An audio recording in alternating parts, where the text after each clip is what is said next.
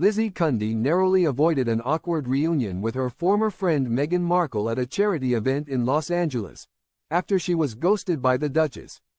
Lizzie Cundy narrowly avoided an uncomfortable encounter with her former acquaintance Meghan Markle at a recent charity gala in the U.S. The 56-year-old socialite had befriended the Duchess of Sussex in 2013. When they met at a charity event in London, Lizzie alleged that Meghan had asked her to suggest famous men she could date, but claimed she was ghosted by Meghan after she met Prince Harry. A potentially awkward reunion between the two women was averted at the 2024 Children's Hospital Los Angeles (CHLA) gala on Saturday. Lizzie, who is currently in Los Angeles working on various projects, almost suffered a fashion faux pas as she wore a similar red dress to Meghan. However, Meghan left the event after the red carpet photo call, allowing Lizzie to mingle with A-list celebrities like Jamie Lee Curtis and Demi Lovato.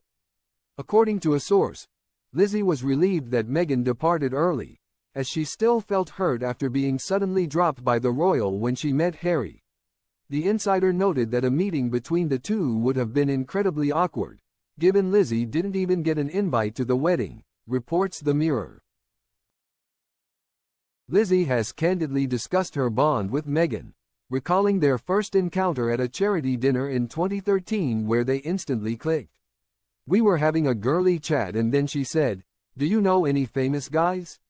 I am single and I really love English men. So I said, we'll go out and find you someone,'" Lizzie recounted.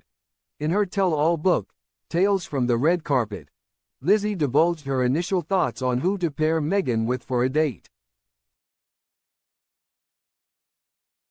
The duo reconvened the next day at another high-profile event in London, where Lizzie observed Meghan's sociable nature.